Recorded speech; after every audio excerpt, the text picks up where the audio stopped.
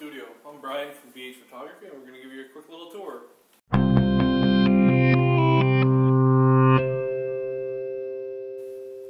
So, when clients first arrive for their wedding consult, we bring them into this room, which is our consult area.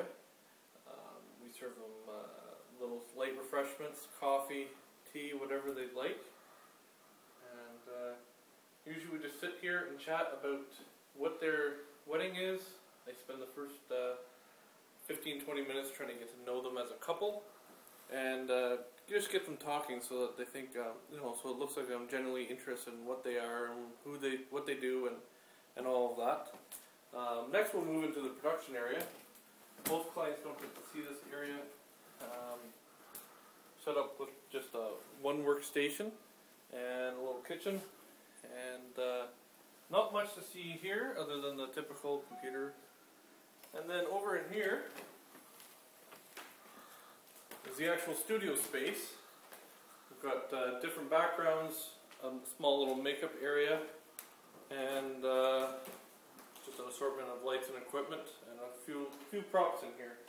Well, when my wife and I started photographing weddings, we would meet with clients at the typical Starbucks or things like that. It was always loud, so what we did was we started a home studio out of our living room.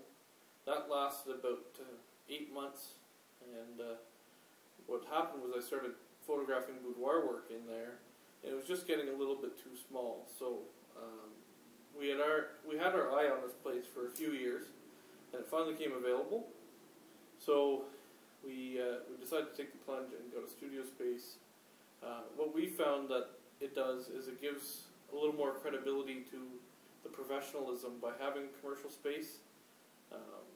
So do I book more weddings? No, I don't think I book more weddings because I have a studio. Do they spend more?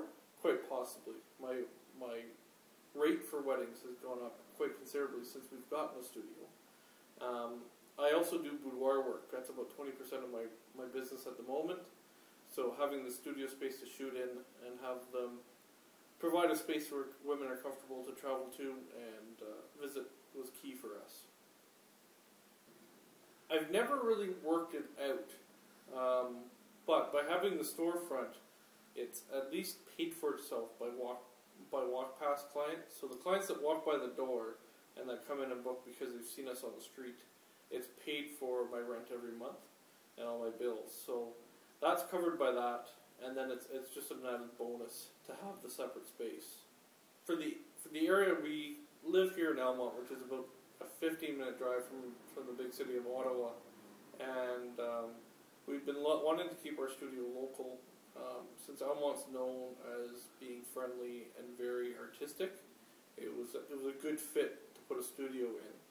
We've had clients driving from the opposite end of town. We've had them driving 2 hours away, so the location wasn't, since we're not in the city, it's not that big of a problem for us. Because of our little town, it's an older town. This building here is actually 150 years old. It's housed numerous different businesses over the years. And after being here for about 2 months, we actually found out that there used to be a photographer in this space in about 1890s. So that was a kind of a little added bonus, which was kind of nice.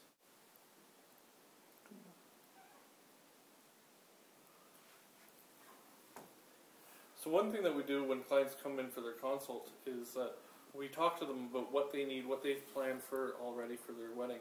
Usually we're one of their first stops. They found their venue and they're working on getting other details such as florists or planners or tuxedos or dresses. So we keep cards from our favorite vendors that we know are going to give them top quality service and a reasonable rate. They're going to work for their money.